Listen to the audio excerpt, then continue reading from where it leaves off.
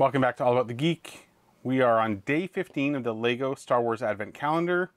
And maybe, just maybe today I'll be right when I guess at what we are getting. I'm going speeder bike again because I thought that's what we were going to get yesterday. And I get that this looks partially open, but it's not fully opened yet. It's a speeder bike! Yeah, I did that like the day that I got the calendar. I picked it up and I just like put my thumb through the thing. Yeah, it happens. Get over it. All right. Speeder bike, I actually need the instructions. Need the instructions somewhat. Okay.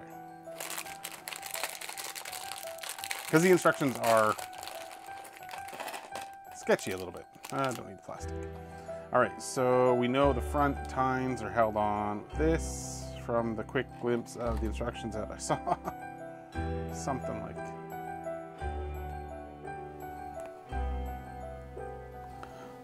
that. Right. And we've got, I don't know why they did it this way.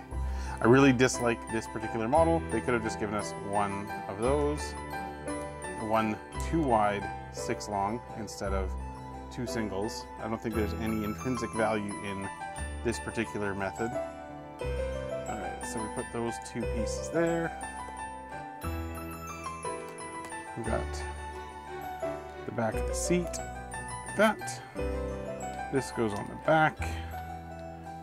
Put the grill on the back. There we go. And then this is there. And this goes here.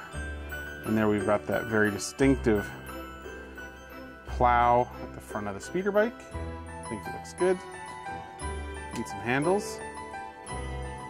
So these are just going to stick into the bit there.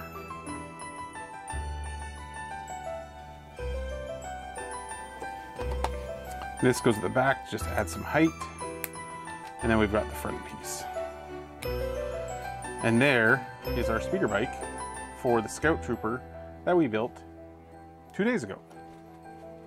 Pretty good. I like this little mini build. I think it looks good. I think it would have been cool to do it either in green or even sandy color, but I guess, you know, winter color. I've complained about the lack of winter theme in some of the other builds, so fair play for it to be white. But that's it. Thanks for joining me. Make sure you like and subscribe as always. Remember to work your wonk. Don't run into any trees in your speeder bike, and keep it geeky and Christmassy.